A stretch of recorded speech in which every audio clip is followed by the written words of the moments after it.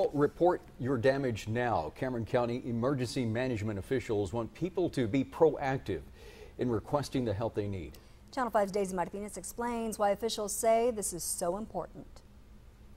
Right now, Cameron County is compiling information in an effort to get federal funding for those affected. They hope a new call center will help.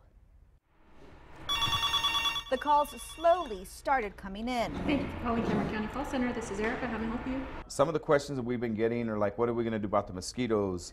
How's the pumping going?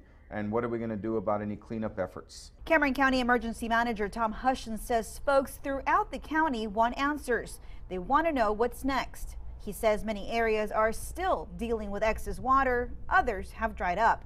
Hutchins tells us in order to have a shot at federal funding, folks need to document their damage. Well, depending the way FEMA decides, if the water gets up to the house and touches the house, your house is affected, and we know that it's affected. If it goes inside about an inch, 2 inches, it becomes minor. What we're talking about major, catastrophic, is when you have 4 to 6 feet of water within your home.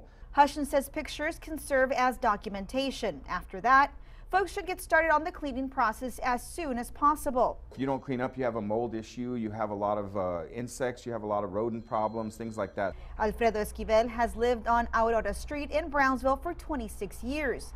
He says flooding is common here. Mucha gente se les metió el agua aquí a las casas, se nos daña el driveway y todo en las casas, se pudren todo. Esquivel says the water didn't go inside his home. He shows us where the real damage is being felt, his driveway.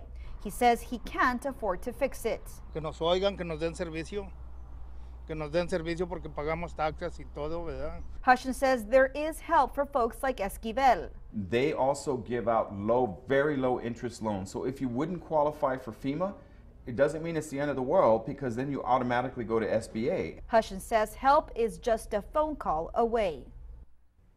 Now, if you live in Cameron County, you can call any of these helplines from 9 a.m. to 4 p.m. Hutchins says it's vital for folks affected to call these helplines. The county must prove to FEMA that this is a disaster zone before they can get funding. From the Cameron County Newsroom, Daisy Martinez, Channel 5 News at 6.